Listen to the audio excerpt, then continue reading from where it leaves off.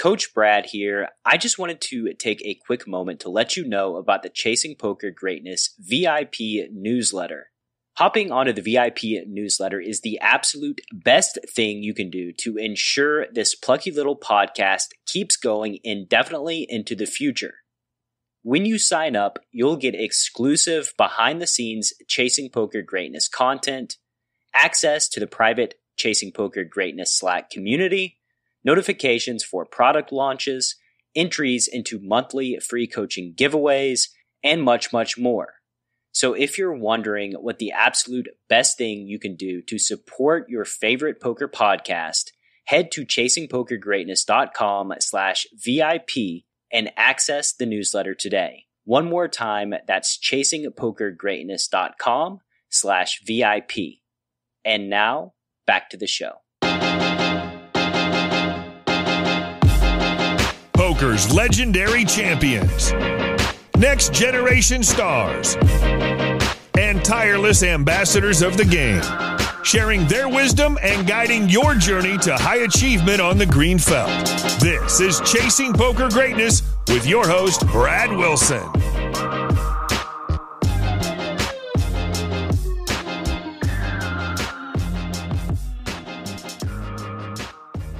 Welcome, my friend, to the Chasing Poker Greatness podcast. As always, this is your host, the founder of chasingpokergreatness.com, Brad Wilson, and today's guest is the best-selling author of the runaway hit, The Biggest Bluff, Maria Konnikova. Maria has a journey through poker that I can pretty much guarantee is unlike anybody else's in the world. She heeds a call to adventure, enlists the help of a mysterious mentor, deals with the various challenges and pitfalls of learning the game of poker, experiences failure and pain, and is ultimately transformed in the process. If you haven't checked out The Biggest Bluff yet, do yourself a favor and grab it as soon as you possibly can. I promise you won't be disappointed. And as you may know, I know that, I've done a good job of hiding this from you, but I may have a slight obsession with hearing the backstories of amazing folks in the world of poker, and Maria's may be the most captivating one of them all. In today's episode, you're going to learn how she managed to convince none other than Erik Seidel, who had never before taken on a poker student, to be her mentor, the amount of effort it really takes to write an amazing book proposal, the one thing she wasn't allowed to talk to Erik about, and much, much more. So without any further ado, I bring to you world-renowned psychologist, speaker, best-selling author, and professional poker player, Maria Konnikova. Maria, good afternoon. Welcome to the show. Thank you so much for having me. It's a pleasure.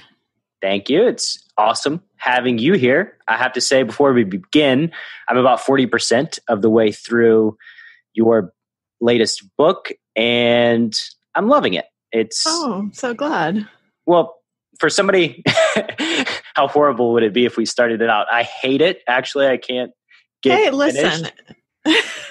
If you hate it, I will not hold it against you, but I'm glad you're enjoying it.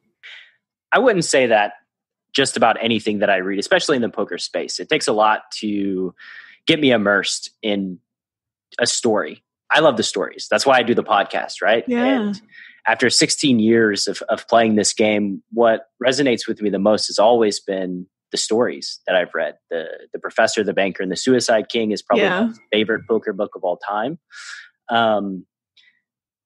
So let me ask you this question, just to start this thing out.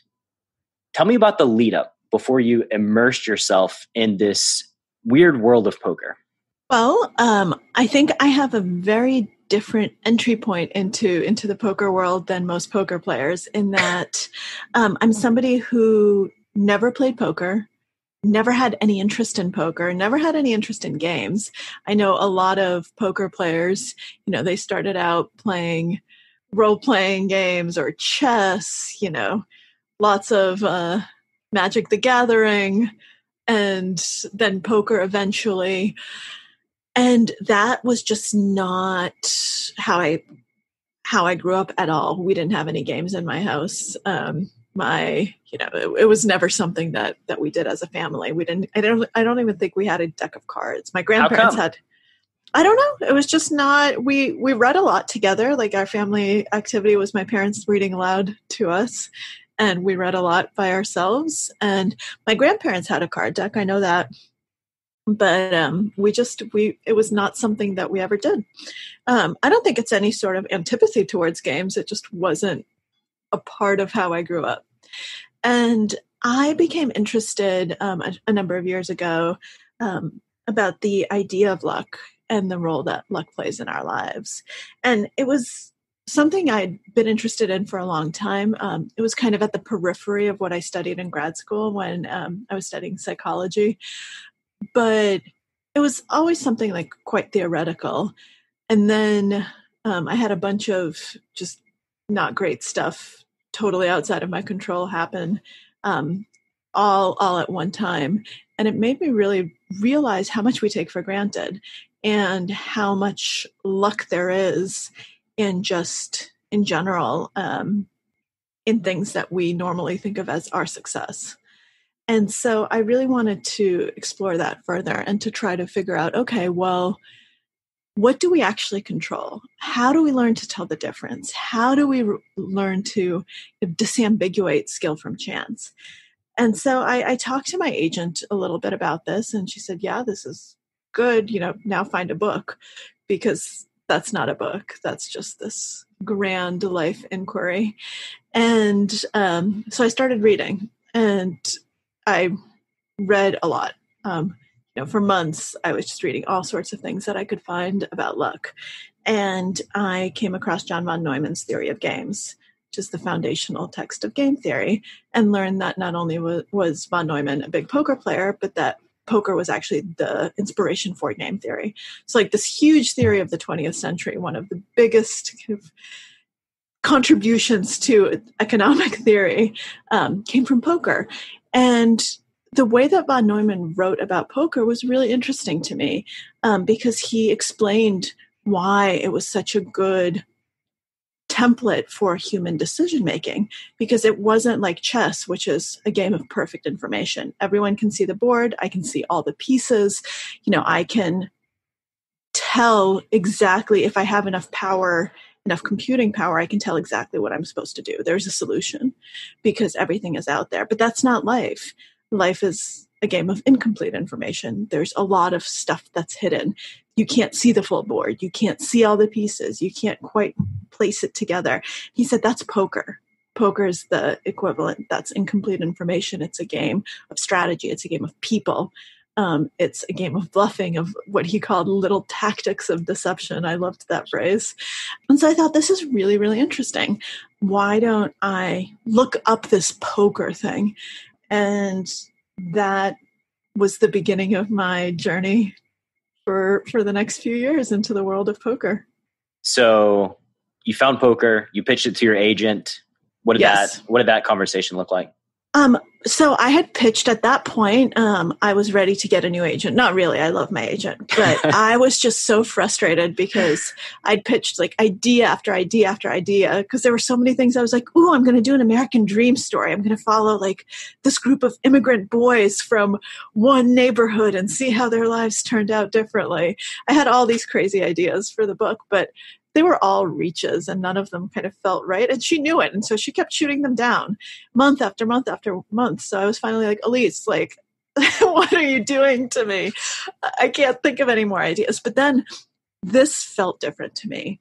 Like when I started reading this and when I kind of conceived of the original plan, which was, let me get one of the best players in the world to coach me. And was that contingent on writing the book?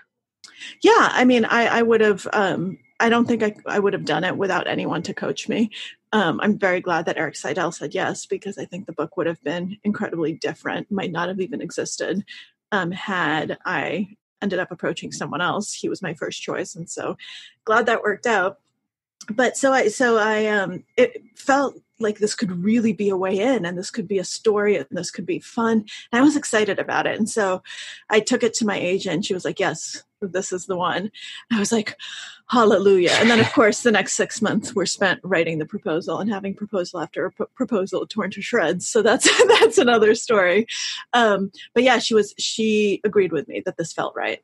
And so then I approached Erik. I didn't know him, didn't know anything about him other than what I'd gleaned on the internet, which isn't much. Erik is one of the most private people out there. There's like nothing, but I liked what I saw. The reason that he was on my radar was a few reasons.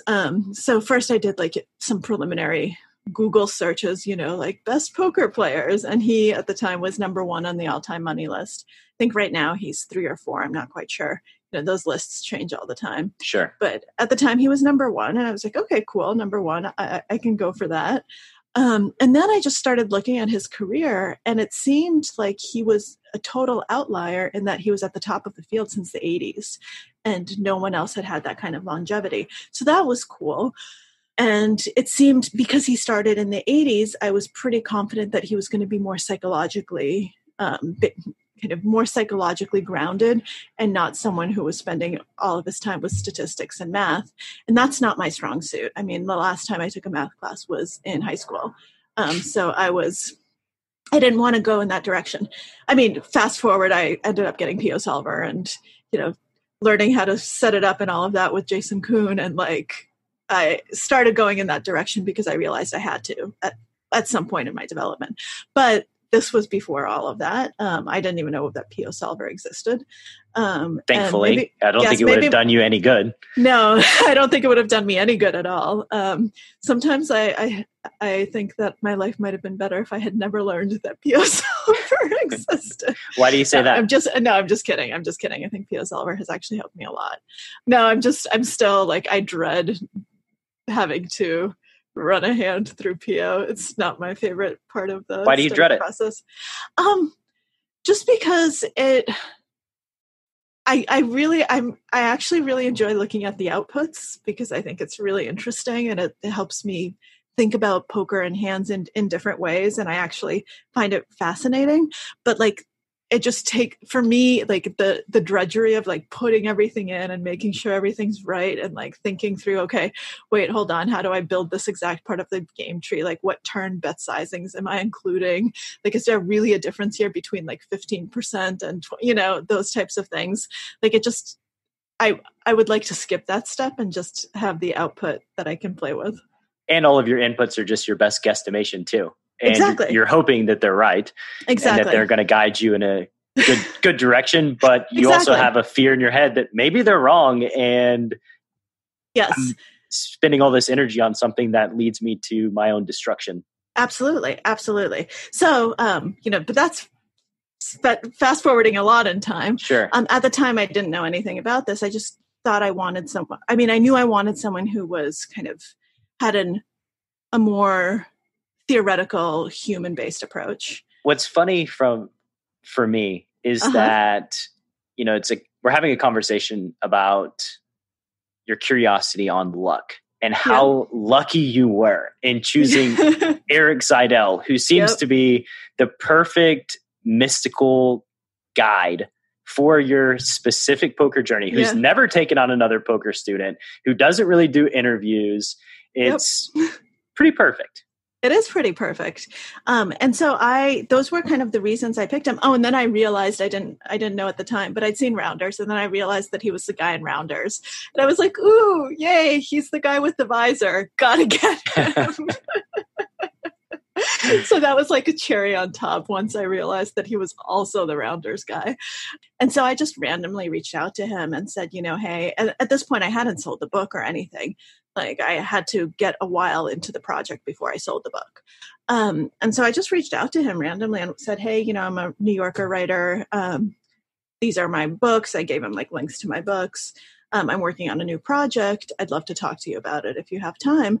And so talking about lucking out, I didn't know anything about him because it's not available, but he reads the New Yorker. He loves the New Yorker. He's someone who has so many interests outside of poker, which I don't think is true of a lot of poker players. I think a lot of people, they haven't read the New Yorker to save their life, not because they're not intelligent, but just like that's not their interest. They focus on other stuff. And so he's like, yeah, I love your writing. Like, let's talk. I was like, holy shit. Wow. Okay. And he happened to be in New York at the time because he splits his time between New York and Vegas. And so we met, and I really prepared hard for the meeting. Like, I came with studies printed out that I could give to him that were like from academia that, as far as I knew, hadn't been in the poker world, to like show him that I could give him something too about stuff like that. I really prepared. I was really nervous. I really wanted him to like me. And he was reluctant. It's not like he was like, this sounds amazing. He said, this sounds amazing. I don't want to be in a book. Why not? Why didn't he? Because he's just under the radar? Yeah, he's someone, I think he's just so humble, and he's quite shy. And I think he doesn't think he has a lot to say, which is just mind-boggling to me. But, he's someone who likes to listen. And he said, well, fine. Finally I convinced him to at least give it a shot. And he said, okay, well, let's see how we work together. Let's see if it works. And I think one of the reasons that he was open to it is because he loves poker. I mean, I know that most poker players love poker, but Erik loves poker, and he's like truly passionate about the game, and passionate about it for the right reasons. Like, he thinks it's a brilliant game of logic and thinking and strategy. It's not like, oh, I want to be rich. That's totally separate. For him, he just has a passion for the game, and he saw an opportunity in bringing that to a wider audience. And I think that that's one of the reasons that he agreed. And it's no surprise that he loves poker so much, given his success over such an extraordinarily long period of time in this game. Like you said, he was in Rounders. Rounders was before Moneymaker boom. Just, he's been through all of it, and still to be able to compete at the highest level has always been one, maybe the most impressive feat in poker to me. And I had Chewy on the show, who's another character in your book. Yeah. And Chewy was telling me that, like, he loves poker as well. And he just fires up tables and like watches, right? Just like fires them up and watches people playing online. Even after being in this game for probably close to 2 decades, it's incredible. And it's what you need, right? The pursuit of money is one thing, but you're not going to have longevity in the world of poker if that's your sole pursuit.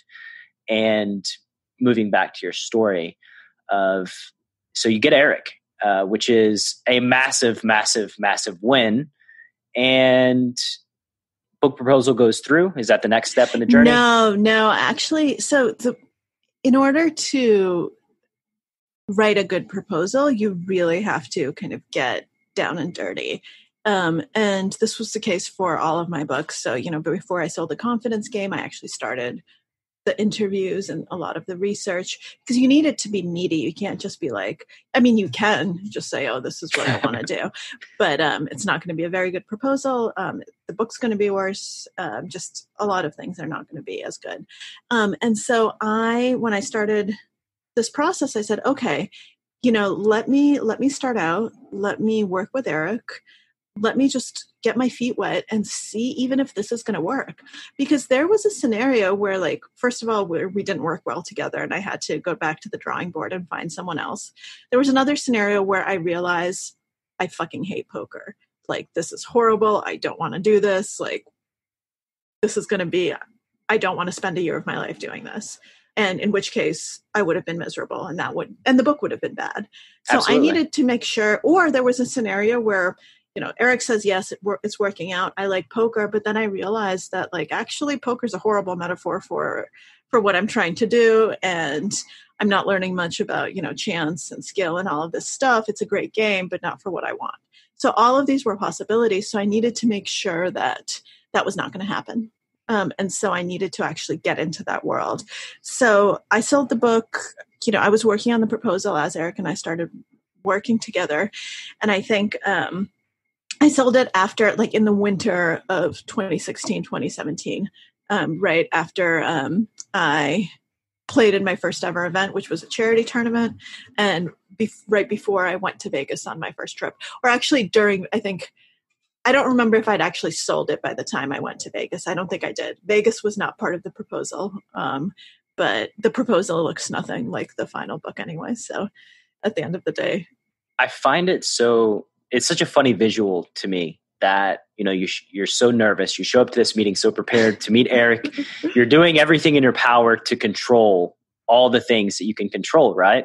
And then Erik, through your interactions and discussing poker, what you learn is all the things that we're not in control of, and just how much variance there is just in life and at the table, dealing with incomplete information. So tell me about that journey for you from, I guess it's hard for me to frame it, but like poker is an acceptance of lack of control. Yeah. Right. This is it's a practice in accepting that I don't have the answers. I don't know if I ever will have all of the answers, but you still press forward. Yeah. How was your entry into, that aspect of the game? Yeah. I mean, I think that's one of the biggest things that poker has taught me was kind of the art of letting go. Because, one of the things that poker is very good at is showing you the difference, the line between what is and isn't under your control. And it's very, you can figure out your strategy. You can figure out how you're going to play. Am I going to fold? Am I going to call? Am I going to raise? Like, what am I going to do? How am I going to behave? How am I going to react? Those are all the things that you can control. Am I going to let that asshole get to me? No, I should probably stop calling him an asshole because that's not going to help. Those are things that I can control. But then, not just the cards you're dealt, but the run out, you have no power over that. And because poker is a much less noisy environment than life, you don't have excuses. It's not like, in life you can really say, oh, well, really, I just made the perfect decision, but all this other stuff happened. In poker, you can, if you made the right decision or not, based on kind of when the money went in, were you a favorite or not? How did you play the hand? You can analyze it and try to figure it out. And you don't have to rely on the outcome, because the outcome might not actually reflect on the quality of the decision, because you might actually make the right decision, get your money in as a 75% favorite, and sorry, you lose. That doesn't mean that you should change your decision process. You should still do the exact same thing. And you need to learn to let go of that outcome, that thing that you can't control. And the opposite is and so the opposite too, can happen. Right? Exactly. You get your money in as an absolute dog, and somehow you suck out. And you don't think of it as I sucked out. You usually think of it as I'm brilliant. Yeah, of course. Like, I knew the card was coming. You say all sorts of stupid stuff. Well, you can you can hammer it down even, deeper than that, in that you make a bluff that you think is a good bluff at the time. However, you're only folding out like 5% of your opponent's range, and they just happen to have that 5%. So you get a bias that like, oh, this worked, right? Yep. That was a great bluff. I should do this all the time. And you really shouldn't. Yeah. Yep. I think that's exactly right. And I think it's so important. I mean, one of the first things that Erik taught me, and I'm so grateful to him, even though I was really pissed at the time, was that I wasn't allowed to tell him any bad beat stories. And in fact, he went a step further. He said, whenever we did hand reviews, he doesn't care how the hand ends. He doesn't want to know. He doesn't care if I won or lost, because that's completely irrelevant. He only wants to hear a hand if I have a question about it, and he doesn't want to know what happened. Up until the last decision point where there's an interesting decision, that's all he cares about. And, at the beginning, I was really pissed at him, because I thought, well, I want to bitch about how that idiot, sucked out and hit a 2-outer on me or a 1-outer on me. But it was actually such powerful advice, because I didn't develop that bad mental habit. And it is a bad mental habit, and it really drags you down. It drags your morale down. It drags your learning down. It just drags everything down. It's kind of toxic. Erik equated it to dumping your garbage on someone else's lawn. That's what telling bad beats is. But it's also, it's toxic inside yourself. You dwell on it, you ruminate. It's not good. And so the way that he forced me to just put that aside made it made it a lot easier for me to focus on the process. And actually there came a point where I realized I don't remember I don't actually remember how I busted out of this tournament unless it was an interesting hand. It goes out of my mind. It's not weighing me down at all. I remember all the hands where I made interesting decisions, where I had, questionable things that I want to review. But my bust out hand, as long as I did the right thing, okay, fine. I'm out and that's that. And it was really liberating at the end of the day. So I'm very glad that he insisted on it. There's only one bad beat in my poker career, which he saw because it was the exact bubble of the LAPC and was just a really gross hand. And he actually called me himself after that hand. And he was like, "Oh my God, you're allowed to bitch about this hand." Of course, Erik Seidel, who's never had a poker student in his life, is probably the master of teaching poker from the get-go. It just makes sense, right?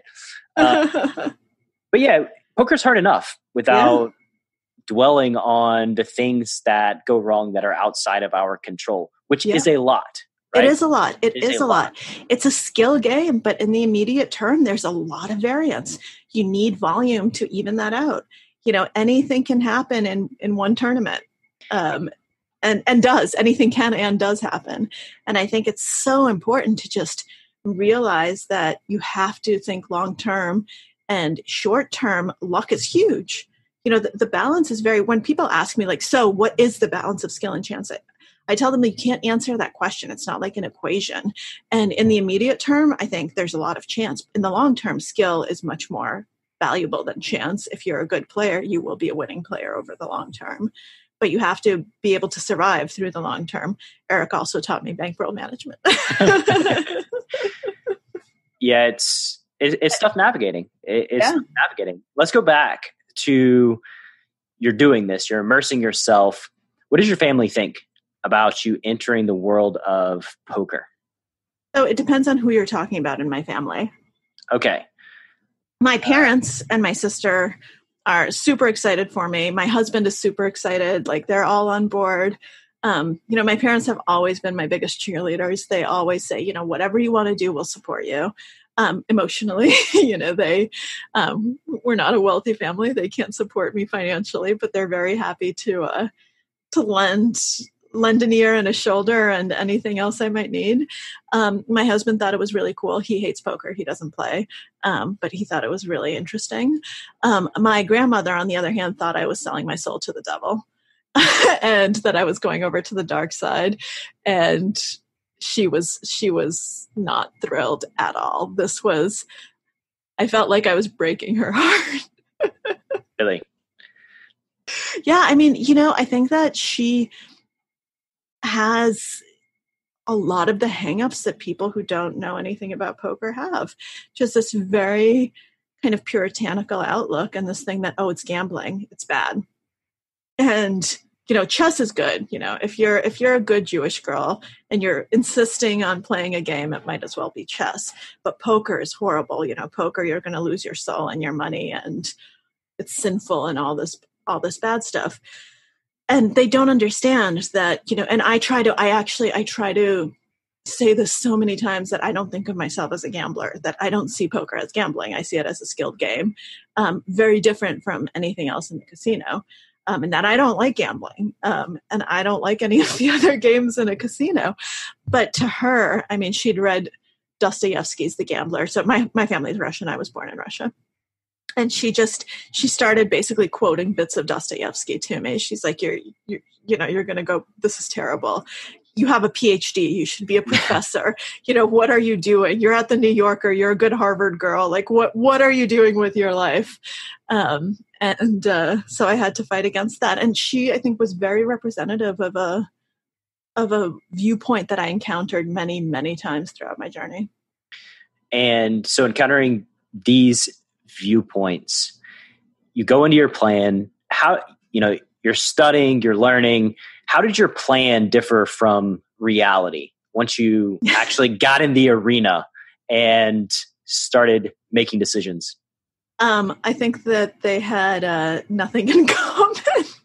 So if you look at what I thought my book was going to be and what my book ended up being, I mean, they're just like at opposite ends. Not quite at opposite ends, but there's very little overlap. What did you think it was going to be? And then originally I was supposed to, so I met Erik in the summer of 2016, and I was supposed to play the main event in 2017 and do like this year-long thing and talk about it. And that's it. What really ended up happening was that I didn't actually go to Vegas for the first time until the winter of 2017. It just took me so much longer to get started and to, gear up and like read and just figure out what was going on. And so from the onset, my timeline was so shifted from that, year timeline that I had thought. But in my mind, that summer main event was still the end point. And so I just kind of pushed through no matter what. I was like, I'm playing the main event this year. I shouldn't have played, spoiler alert. I was not ready to play the main event. But that was the initial idea. And I didn't really readjust given, what I was learning, and that the game was much more difficult and much more complex and had so many more layers. And I was learning a lot and I was really enjoying it, but it was very clear that I needed to spend more time on it if I wanted to be any semblance of good. So it ended up becoming, much different thing than I'd originally envisioned in like my 1 year long timeline. At what point did it hit you that poker is going to be a larger part of your life than just this 1 year in and out type deal? So after my main event fiasco in 2017, Tell me about the fiasco, by the way. Yeah, it's not really a spoiler alert because it starts off the book. I'm a lifelong migraine sufferer, and I got a migraine on day one. I wasn't ready to play even without the migraine, but adding a migraine was not the helpful. Best thing. Yeah, it was not helpful. So I spent almost an entire level. And as anyone who's played the main event knows, the levels are long. They are several hours long. And I spent almost an entire one of those on the bathroom floor of the Rio Hotel and Casino. Just like you imagined. Just like I imagined. Just like I'd always imagined. It was the perfect tidy thing. Little bow on your year-long journey through poker. Oh my God. So that, I do not wish that on anyone. And I ended up making it to day two, but being quite short-stacked, and then making a really bad decision in the first level because I was just, I was exhausted. I didn't have a migraine anymore, but after a migraine, I'm just completely drained. I wasn't thinking clearly. I didn't listen to Erik's advice, and I panicked and shoved all my 30 big blinds in the middle when I should not have done that. And that was the end of my main event run. I mean, I made day two. That's something. But it wasn't a stellar performance by any stretch of the imagination. And Erik didn't even know that I had a migraine until he read my book. I never told him. Why not? Why didn't you tell him? Oh no, I was sheepish that I would have kept it from him. What did he say when he found out? I think he found it amusing. I mean, enough time had passed that, he found out in 2019. It was 2 years later, and I'd had enough good results since then to kind of make that a thing of the past. How did it feel after you busted the main? Like after that experience, what were you thinking? How were you feeling? I was really upset. I was more upset the year after when I actually had a deep run and made the money and all this stuff. Like it hadn't, at that point, I still hadn't quite internalized how much it means to bust the main. The following year, I'd had it fully internalized, and I was really mad at myself. But yeah, I was very deflated. I thought, man, I shouldn't have played. I knew I shouldn't have played. I can't really afford this. Now I'm just, what do I do now? And then you paid the $10K just out of your own pocket. Well, out of the book advance. And then I just kind of thought, okay, well, how do we move forward? What do we do? And by the way, I'd earned some money from poker. Like, it's not like because Erik was very clear that I needed to be very good at bankroll management. So I started off playing like these 35, 45 55 nightly tournaments in Vegas. And until I started winning those, he didn't let me move up. So I actually was able to pay my way up in stakes. What was it like living in Vegas, being from New York, playing in these tournaments? I mean, I hated Vegas. I was totally a fish out of water, which is a great metaphor because I was an absolute fish. People probably loved me at the table, but I hated Vegas. I don't hate Vegas anymore. I actually have made my peace with it, and even there's some things about it that I really enjoy. If you stay far away from the Strip, it can be lovely. But at the time, I hated it because I hate casinos. Like they depress me. If I could find a way to play live, and I love live poker. If I could find a way to play live poker without entering in a casino, like if all tournaments were in these lovely places where there were no other games, no slots, I'd be very happy. LA's got a lot of card rooms with no slots. Yeah. Why do the casinos depress you so much? Because I'm not a fan of gambling. I'm not a fan of slot machines. I think that they cater to really base instincts where there's really nothing to it except for reward gratification, where you have people who can't afford it. It's like lottery tickets. I hate lotteries. I think it's a tax on poverty, on people who can't rationally think through, what's going on and spend money they shouldn't be spending on this chance that they might get rich. And it's not just rational, logical thought either, right? Emotions come into it. And absolutely, for everyone that designs scratch-offs and lotteries and casinos, you can bet everything you have that everything is strategic. Yeah. Every piece of the puzzle is strategic to push all of our buttons and influence us to lose as much money as we possibly can while we're there. Absolutely. And that really upsets me. Me too. And I don't like that at all. Yeah, that's why I hate casinos. And, I wish that poker could be played somewhere else, but most of the time it's not. How does it make you feel that poker is lumped in, like online poker? That's why I really rebel against it. That's why I really, sometimes people will just casually mention something and like get a 10 minute long diatribe from me because I feel so passionately that they need to clear this misconception. You have no idea how many people, when they find out that I play poker, are like, oh, so you count cards. Like that's the first thing they said. I'm like, no, you don't count cards. Maria, I've been a professional for 16 years. These are the same questions. Are you addicted to gambling? Do you have a gambling problem? Yeah.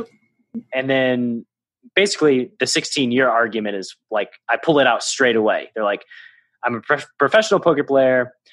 Oh, and then they, go into their thing. And I'm like, yeah, I've been doing it for 16 years. And then the next question is, really? You can make money doing that? Like, that's the follow-up, right? Yep. Yeah. So I get the counting cards thing. And I've had to explain the difference between poker and blackjack more times than I care to. So do you count the cards though? This is a serious question. Well, at the beginning, I'm a lot better than I was at the beginning, where I thought that there were 54 cards in a deck. So I've advanced beyond that. Erik still will never let me live that down.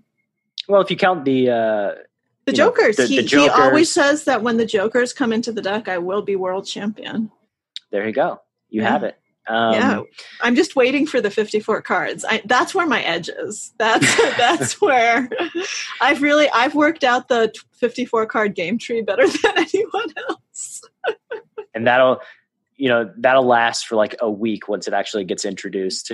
all the wizards will plug it into their computers, and they'll have amazing strategies right from the get-go when we introduce the jokers. Yep.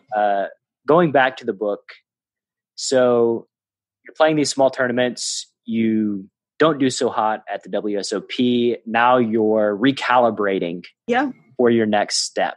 What did the recalibration look like? I just went through what I'd learned and just checked in with myself. I said, well, okay, this book was never predicated on me being successful. I don't have to get good at poker. That's not the idea. The idea is to use this as kind of a way of learning about all of these different component parts. Am I there yet? And the answer was no. The answer was I don't have a book yet. There's still way too much for me to learn. I need to stay in this world. And so I decided, let's push on. Let's play a little longer. Let's kind of stick around and keep learning and not take this as kind of the fiasco that it was, but take it as a learning experience, and keep moving and see if I can do better. Poker lesson number 1. It's coming into play. Let's frame this in a positive light and move forward. Exactly. So tell me about your experience the next few years in this world of cards. So I kept playing. I moved back down from $10,000 tournaments. This was not a permanent move up in stakes. But I also I started figuring out how to do things like, okay, let's sell pieces, or, the way that I did it was I had a lot of people were coaching me, and they just took pieces of my action. Who are all your coaches? Well, the two main ones were Erik and Phil Galfond. Yeah, they're okay. Yeah, they're okay. I guess if you're going to have a poker coach, you can. Those are okay. So those are the two people I've worked with the most. But everyone was I think what I loved was that everyone was open. Because I was introduced to them by Erik. So he opened a lot of doors. A lot of people really love Erik. And I think people were genuinely excited by the project, and they wanted me to succeed. They wanted me to do well. They wanted to help me. So Ike Haxton would sit down with me and do hand reviews. Jason Kuhn is the one who taught me how to use PO and what bet sizings to use and how to do the inputs so that my game trees were right and so that it would help me more than hurt me. This was later. I didn't start using PO until later. But everyone was there whenever I wanted to, because at the beginning, when I had some questions that Erik thought weren't necessarily up his alley, he'd be like, oh, that's much more mathematical. Go talk to Jason. And Jason would sit down with me and he's like, okay, this is what you need to understand about set mining. Here are your rules for this situation. Here are your rules for that situation. And I appreciated that I was getting an experience that was a little skewed. I didn't appreciate just how skewed until much later. Yeah. What do you make of that? I got ridiculously lucky. A lot of people are like, oh, wow, you got good quickly. And it's well, I worked my ass off, which I did. I worked every single day, 7 days a week. I was studying or playing or doing something poker related for 7, 8, 9 hours a day, and when I was playing longer, obviously, because the days are longer in tournaments, but I was really, really working hard. But I also had these insane resources that other people don't have. Sure. Some of what Phil did was tell me which run at once videos to watch. And that was a wonderful resource to have. But then I could actually text Phil and be like, hey, can we talk through this part of the video? And he'd be like, yeah, let's hop on the phone.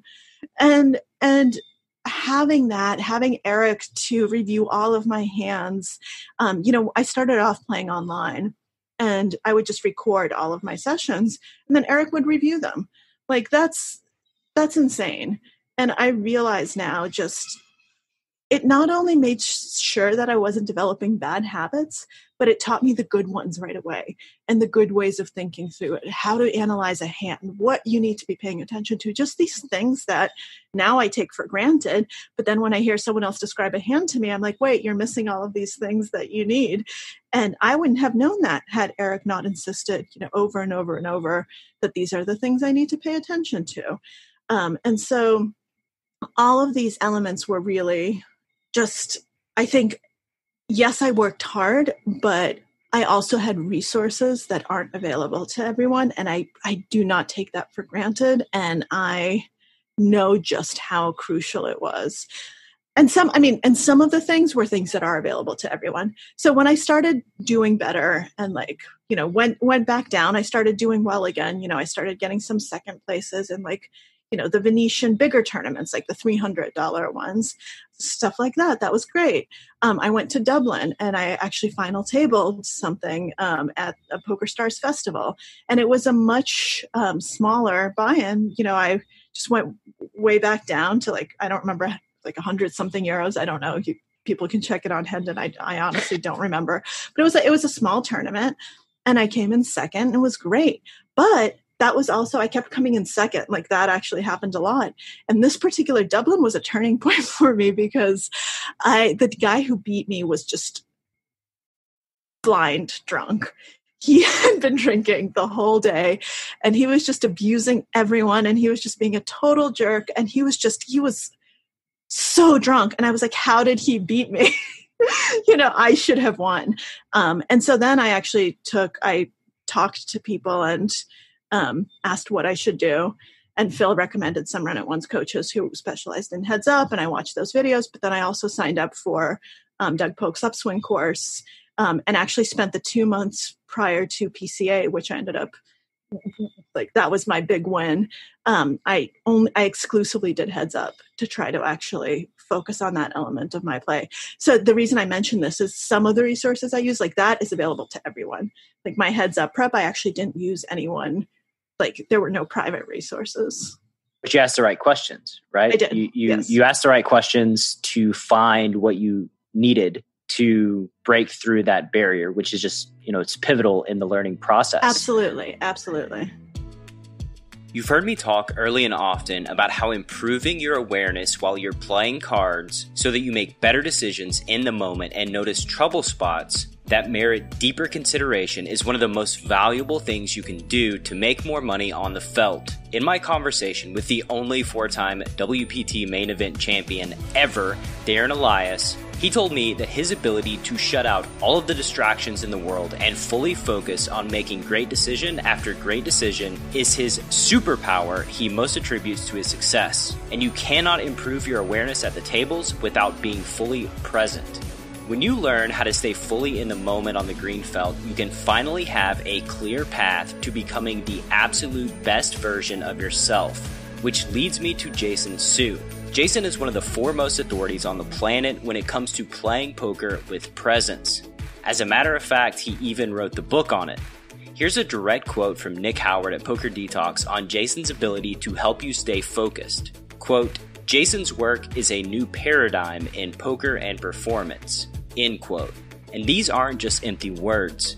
Nick has put his money where his mouth is by hiring Jason to coach up the Poker Detox crew. And as a loyal listener of Chasing Poker Greatness, you know by now that I would not be promoting anything I didn't 100% believe would improve your poker skills and your life. So if you want to master your emotions and perform at your peak with presence while doing battle in the arena, you'd be doing yourself a grave disservice if you didn't check out Jason's work at pokerwithpresence.com. One final time, that's pokerwithpresence.com. Jason Kuhn, by the way, on Run It Once, I remember his coaching sessions are like $5,000 for an hour of coaching with Jason Kuhn. You can't even buy coaching sessions with Erik Seidel. No, you can't. What do you make of these, the best minds in the game taking time out of their lives to help you? I think it shows how pure their love of the game is.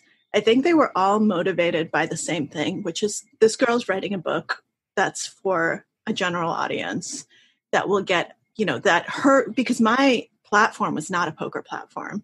The people who follow me are not poker players. So the people I brought with me were the people who liked my prior books. And those had nothing to do with poker. Sure, there's a little bit of overlap, but not really. And so I think that they all saw it as an opportunity to grow the game and to really make other people understand what the game was about. So I think they were all just rooting for my success and really happy to do it. That said, it's insane. It's so selfless. It's really like, just to be clear, it's not like I paid any of them. I couldn't afford their coaching. That was really beyond me. And I did try to be really careful not to overstay my welcome. Like I tried not to call them every single day. I tried to really save the questions and really do preparation for any time I asked so that I had very specific questions and that I knew I was asking the right person.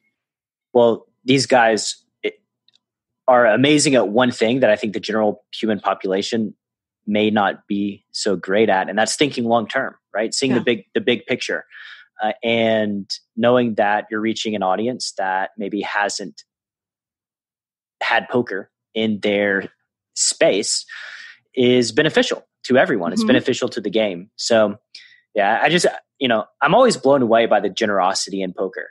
Even when folks don't gain anything, they are still very generous in their time and their energy in teaching and helping folks. Absolutely. Absolutely. And I really wanted to convey how wonderful the poker world can be. And I think it can be horrible too. Absolutely. But so can everything. But that it really does have these incredible people who I truly believe could have done, whatever they wanted. These are really, really smart individuals, and they just happen to love poker. And that's how they've chosen to spend their time. And I think that that's wonderful. What do you suggest folks do who are maybe just getting started in their journey, or maybe hitting some roadblocks, that have none of these wise masters to help them on their path? What do you suggest they do? I mean, I think it's really important to work hard. A lot of people really undervalue that, and they think that they just deserve to get good quickly. What does work hard mean to you? To me, it means you need to put in the time and actually work productively. So you need to figure out, okay, what do I need to learn? Like in my case, it was everything.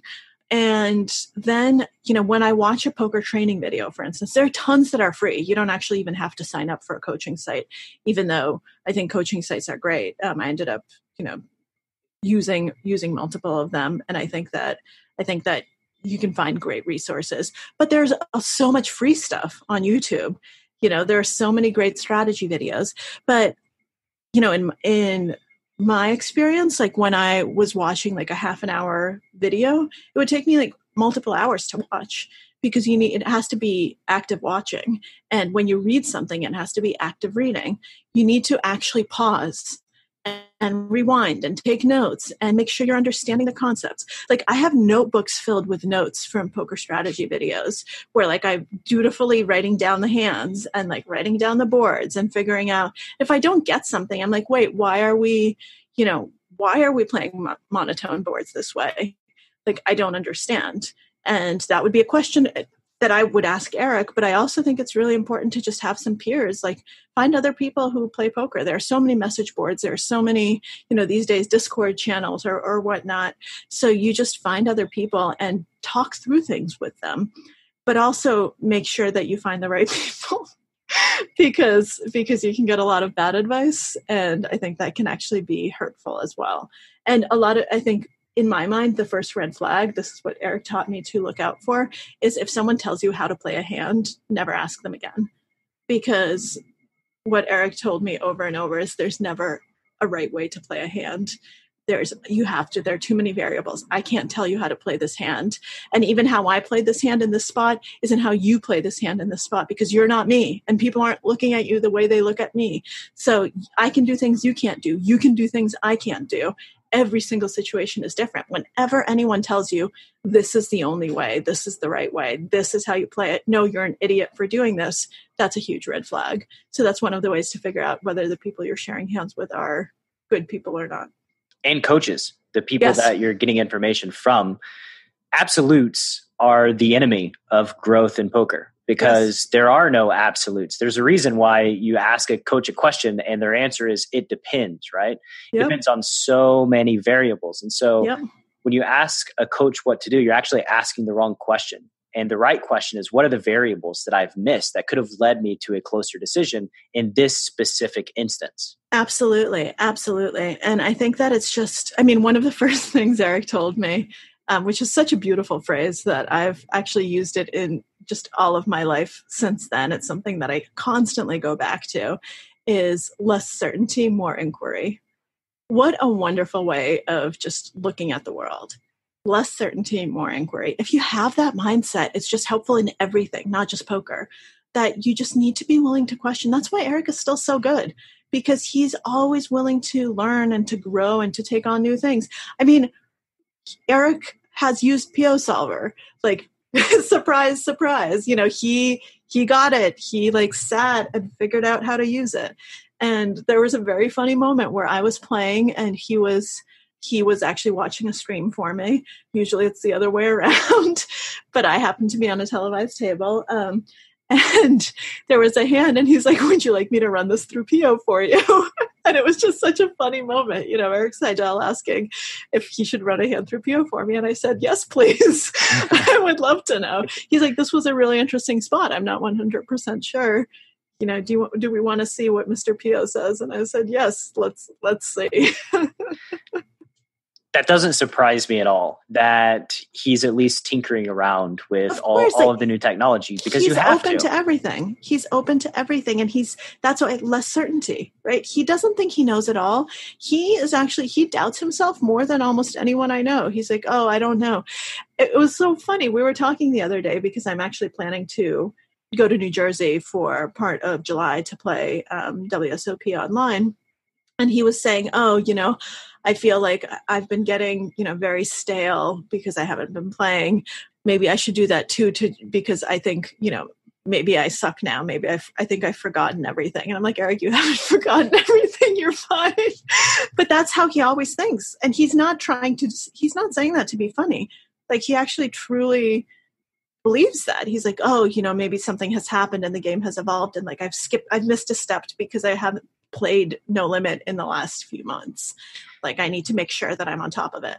This is a trait of what makes him great and perpetually great in the game of poker. I've said it many times on this show that the folks who don't inquire and aren't curious, the guys that played in the 90s that just played super tight, super nitty, and beat cash games, one day woke up in the mid 2000s and were not able to make money playing this game anymore, and thought that for years, I'm just getting unlucky, because they rested on their laurels, because they didn't question. They didn't have curiosity as to what the new breed of folks are doing, right? What are these whiz kids doing that is allowing them to achieve success? Maybe you don't emulate it exactly. However, you can take nuggets that you can work with, right? Like, PIO gives you a great baseline strategy in spots that you may be confused about. You may not have the answers. No, I think actually one of the reasons that it has helped me the most is that it makes up in some way for the shortness of my experience. I don't have multiple decades to go back on. Oftentimes, Erik has a really good feel for a spot, and his intuition is right on point with the solver, because he's just seen it so many times, and he knows how to navigate it, and he's seen what works, and like his instincts are actually just, so much experience at the highest levels that he kind of can get there. And it ends up, and then I run the sim, and it ends up that like what he said was exactly right. He's like, well, like basically like I'm checking here like most of the time, but sometimes, and like PO will spit out that, you want to check, 80% of the time, but 20% of the time you want to do this. And it really actually lines up nicely. I don't have that. I'm someone who came to poker just a few years ago, and sure, I've had amazing resources and I've really worked hard and I've played a lot, but I know what I don't know. Like, I am still a beginner. Sure, I've had some tournament success, but like, the game is so much more complicated and I have so much to learn.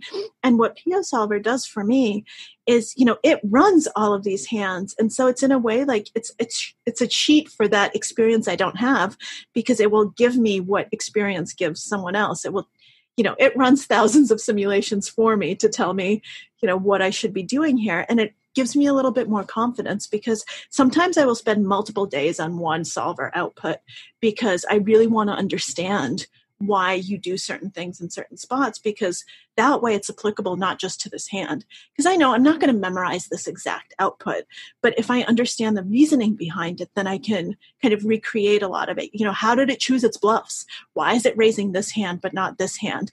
Why does it need to have a club in its hand, or hates having a club in its hand? Why? And it can take so many hours to actually go through that. And it's really interesting, and it helps you understand things on a different level. But then it makes me more confident when I'm playing, because sometimes, Now I can pull off bluffs I couldn't pull off before because I don't think, oh my God, I'm bluffing. Is it going to work? I'm thinking, oh, I have the perfect cards with which to do this right now. This is the right strategy. So it doesn't feel like a bluff. It just feels like I'm playing correctly. And the ultimate variable that we introduce to the equation is our fellow man and our fellow human being and how they react in these certain situations. And this is why Erik Seidel is great, because if I had to imagine the way that he uses Pio, there's likely some node locking with things that information that he has picked up that he intuitively understands, and then basically can set the strategy in a certain way and then figure out what the response is to that specific strategy, right? For sure. Also, you said you don't have the 2 decades of experience to fall back on. 3. Well, he's got 3. 3 decades. 3 decades. He's still uncertain, right? Yeah. He's still scared that the poker world's passing him by. Yep. So that certainty will never come to you. Nope. As you get better at this game, 16 years in, I still learn. I still make many, many, many mistakes every single session that I play. There's still many spots that I can. The only thing I can say with confidence is that I don't know. Yep. And I think, something I said, I don't remember if I said this in an interview or to someone. I said, if you stopped making mistakes, it means you're not seeing the mistakes you're making and you're in trouble. Yeah. You went into delusional land when I see somebody interviewed and they're like, this is just the best poker that I've ever played in my life. I didn't make any mistakes. Like, I want to see the guy that's like, oh, I screwed up 100 times and I just randomly got here. I didn't play that well, right? For sure. So when I was writing the section of the book, there's one chapter, which is my PCA national win, where I go through the tournament. And in order to do that, I actually reviewed all the hands. And there were some moments that I had totally forgotten, like getting all my money in with 7s against aces at the final table. That should have been it. Like, I should not have won that tournament. Like, most of the time I'm out. Like, can't get in your money much worse than 7s against aces. And I suck out. I ended up getting a straight and doubling up and went on to win the tournament. You have to remember moments like that where you just got insanely lucky. And, then you can't win without that when it comes to tournament poker. No one plays perfectly. Well, the psychology of it is always interesting, and the same thoughts always enter our minds when we're running well, that we're not running that well. We're not getting that lucky. And then when we're running bad, everything gets blown up in our heads. Is like, do I know how to walk and breathe at the same time anymore? Like, am I capable of doing any simple thing ever? Right. For sure. Well, I actually went through a period last year when I just couldn't cash, and I decided to actually write down all of my all-in confrontations, like all of the showdowns, to see. And then I did kind of this little mapping of like where I was running in terms of variance. And it ended up that I actually was losing more than my fair share of flips, that I actually was running pretty badly. And that was a huge confidence booster. It actually really helped. And it would have been amazing if it had shown the other thing too, because I would have been like, okay, something's happened. I really need to work on this. And so that was like, it was so wonderful that I had a tool, that I was able to actually see, okay, like what's happening, what's supposed to happen, like where am I running? And it's harder because these were all live events. It's not like I have software that can do this for me. So I actually had to I wrote down every hand I played and tried to, and every single time there was a showdown. It was very laborious, but it was so worth it because I could then see, okay, what's going on? And I breathed a big sigh of relief when I saw that I wasn't just feeling like I was losing every flip. I really was losing 70% of them. I think if you're the type of person who's going to track these results out in a notebook and, like you said, laboriously look through them to make sure that you're actually running bad, you're probably quite ahead of the curve, just in general as a starting point, right? Well, to me, that was a natural thing to do. To be fair, I always recommend to my students that they never look at the EV, the adjusted EV on their graphs, because even that can be fake and misleading, right? Like if it's a pre-flop over a large sample, then that's okay, that's something that you can quantify and measure. But like the times where 80% of the money gets in on the turn, they hit the river and we just can't fold because we have the pot odds to call. Right. It will show our equity as 0. Right. The times when we make what we think is a good bluff on the river and we think we have 75% fold equity and they happen to be in a part of the range that they call, well, our EV in that spot is negative all the money that we spent on the bluff. So it's really hard to get an accurate picture of what your decisions, what's actually happening behind those decisions. So for the listener in the audience, yes, I do recommend turning off adjusted EV. There's only 2 ways it can go. A, you feel horrible because you're running really bad and you feel super unlucky. Or B, you're running super well and you feel horrible because you think you're running super well, right? Like, not much good comes from it. But having, inquiring on all of this, the decision points that you think a tournament hinges on, and asking yourself, was this correct? How do I think about this better? What was my thought process? Those are the spots that yield the most value. For sure. And I think going into, I was actually really lucky. And I think that, when you asked me a little while ago, what would I recommend to people who don't have a lot of these resources? I think it was really valuable that I knew that I would have to be explaining hands. So whether it was to Erik or to Phil, because one of them was going to be reviewing what I was doing, especially when I was playing online. And that actually helped my thought process in the moment so much, because instead of just clicking raise or like clicking call or fold or whatever it was, and to me, it's much easier to just click online than live, because it's, it's just, you could just click the button. There's a term for it, finger tilt. So. Yeah, exactly. So knowing that, like, I'd hear like one of their voices in my ear saying, why did you do that? And I was like, wait, why am I doing this? Right. And actually having to think in advance what you're going to tell someone helps you avoid a lot of mistakes, because just that, that brief moment of reflection where you actually think through, wait, these are all of my options. Why am I choosing this one? What is the reasoning behind it? Why aren't I choosing the other ones? Sure, it feels like you don't have enough time to do it, but all of this stuff happens really quickly in your mind as you're going through the options. And sometimes now that I don't talk through every single hand, I don't do that, and then I always regret it. Layer of accountability certainly helps. Yeah, because I sometimes just reflexively, even live, like I'll just reflexively fold. I'm like, oh, I've got 10 high, fold. Erik has called huge pots with 10 high and been right. You don't ever do that. Like, don't ever just reflexively do something. And I find myself doing it, like, even though I had this insane training, and even though I've had this just wonderful opportungoing. Do you ever have any hands you just threw out, where you just make a decision and you're like, oh, I am never showing this to Erik. I'm never going to bring this to him because I'm just too mortified? No, because he's never judged me. He's always, because there were hands that I should have thrown out, but I was too dumb to know that. I didn't know enough. And so I already, like, at the beginning, I already showed him some like truly horrific hands.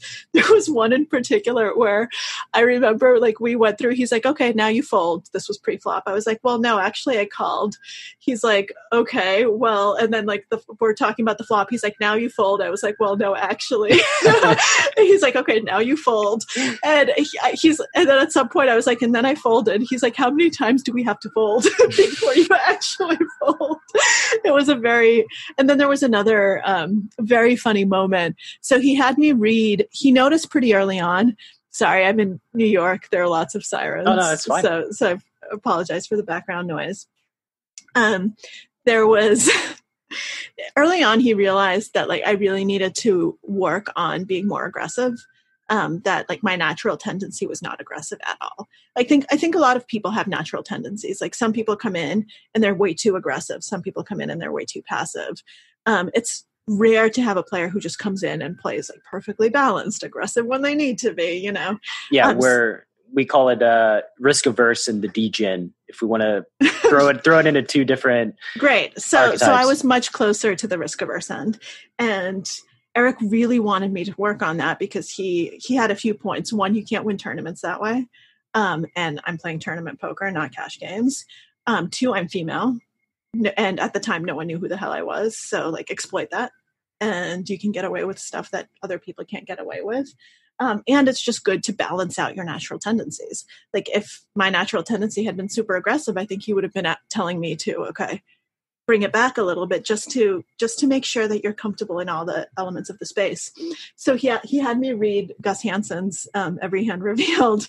And he's like, okay, look at Gus. Gus is an incredibly creative player, and he has no problems with aggression. And so I remember I read this book. I thought it was amazing. And then I did this like absolutely crazy thing in the next tournament I played with a deuce 3 offsuit in the small blind. And Erik had to tell me, he was like, okay, I think we need to channel a little less Gus. Maybe it really was your natural tendency to be on the degenerate side. You just needed the green light. It's so funny because before that, he's like, okay, we need more Gus. We need like Maria plus Gus. That's going to be great. And then after that one hand where like, I don't know, it was a pretty early position open, and I decided to 3-bet deuce 3 offsuit from the small blind. I don't remember the entire hand, but it was pretty out there. It was not the best place to be doing. I could make an argument for it, I guess, if I tried. Yes, if you try, you can certainly make an argument for it. This was not the place to do it. Anyway, but so afterwards, from channel more Gus, he said, okay, I think we need to channel a little less Gus. And Gus is one of the players I've never met. So I can't channel him from personal experience, but I think it's a great book. It's so valuable, I think, to actually see the thought process of any player. I would love to see an Every Hand Revealed from a number of players. Yeah, I remember him carrying around that little recorder that he had, speaking into it after he played all the hands at all the tournaments, and then it turned into that book. And that book was going back into books about poker that I love. I did love that book, actually. Yeah. I just enjoyed it. It was a great story.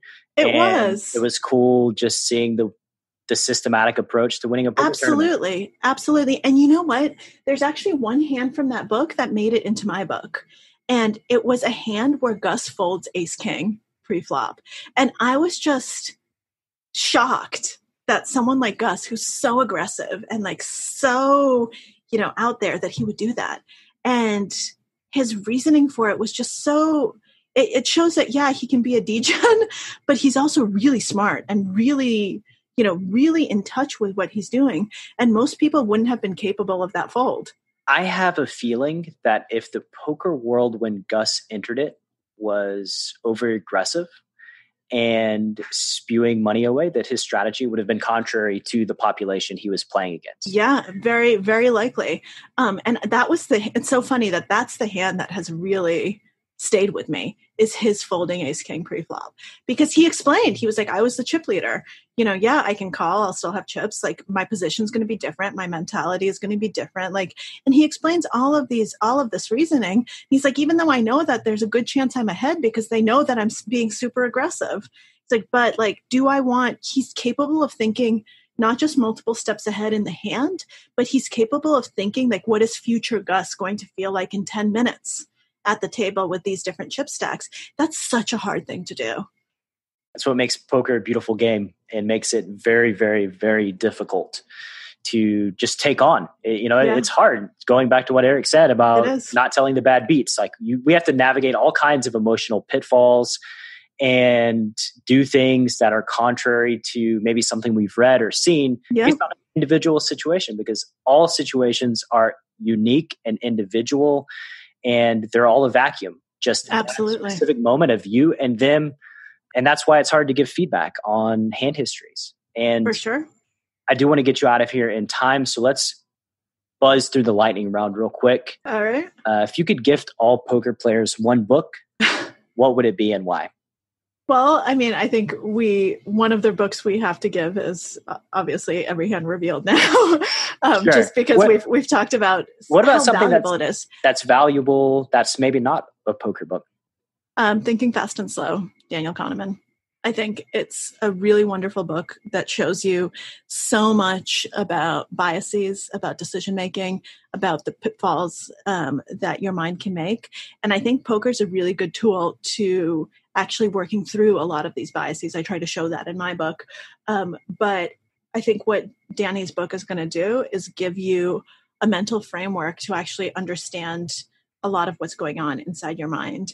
And having a language for it, having words for it, being able to pinpoint it directly is, I think, a really, really important thing to mastering it and getting better. And I think for me, poker was incredibly valuable because I came from a different world. I came from psychology. I had the vocabulary. And so I was able to have not just the poker experience, but a metacognitive awareness of what was going on that then let me take those skills outside of life.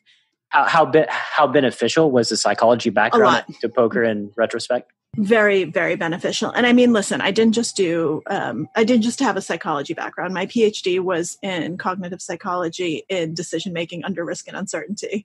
And so I studied this. And yeah, I didn't know what poker was at the time. So all of my studies were with stock market games. But I looked at how people make decisions under pressure, when they're stressed, under time pressure. Like we created this whole thing where we had a counting down. And then the first time I played online poker, I was like, oh my God, these poor people, what did I do to them? This is awful. It's like, this isn't enough time. How am I going to decide? So I actually studied so many things that are directly applicable to poker that in retrospect, it was very helpful. But I needed both. It was actually kind of this circle where I was able to take my psychology, apply it to poker, but then poker helped me correct some of these biases in a way that I hadn't been able to do. The only reason I was able to take the poker skills, I think, and apply them outside of poker is because I had the vocabulary and the self-awareness and kind of this metacognitive approach. I think a lot of times poker players don't do that because they just don't think how it applies. But I think that reading... Oh, I for sure do not do that enough. I started playing cards as a 19-year-old kid, and then it just kind of became my life, and it's been my world ever since. So I think Danny Kahneman's book is a really wonderful entry into that world that will help you build a framework around a lot of these things. Awesome. If you could erect a billboard, every poker player's got to drive past on the way to the casino, what's it say? Less certainty, more inquiry. Thief. Erik Seidel, thief. Also, Erik Seidel, thief number 2, pay attention. Pay attention. Darren Elias, who is on the podcast, said, put the phone away. We're here to play cards. We're here to gain information on every single decision, and that's where the edge is. Absolutely. So, I hate Darren. You hate Darren? Yes. No, I actually love Darren. He's wonderful. But I hate having Darren to my left at a table. He definitely pays attention. Right. You're not gonna get anything past him that you've shown, and so it becomes a metagame of just what level are we on. So Darren and I have become quite friendly over the years, and I remember the first time we were going to be playing together, I sat down and he was to my immediate left. And I had seen it was a day 2. So I knew that this was going to happen. And I texted him. I was like, if you stare me down, I'm going to kill you. And, he has this very intense stare. He's like, I promise I won't stare you down. And then he stared me down. I was like, you jerk. I told you. I did not kill him. And all is well. I don't think he busted me from the tournament. That's good. It's tough being under the stare of somebody. Darren's stare is intense. Yeah. He's a brilliant tournament player. He's absolutely incredible. He's one of the best, and there's many reasons for it. Let's close. And for the Chasing Poker Greatness audience, where can they find you on the World Wide Web? So I think the best places are either Twitter, where I'm at Konnikova, or Instagram, where I'm Girl Named Maria, but girl doesn't have an I. It's just GRL, because someone already took Girl Named Maria by the time I got Instagram, and I wasn't able to convince them to give me the handle. Well, I need to work on my negotiation skills. Maybe now that I have poker as a skill set, maybe I can try again to become Girl Named Maria with an I. You can't win them all. And when's the book come out? June 23rd. So the book is out on Tuesday. Oh, wow. So we got a week in a week. Awesome. Check out the book.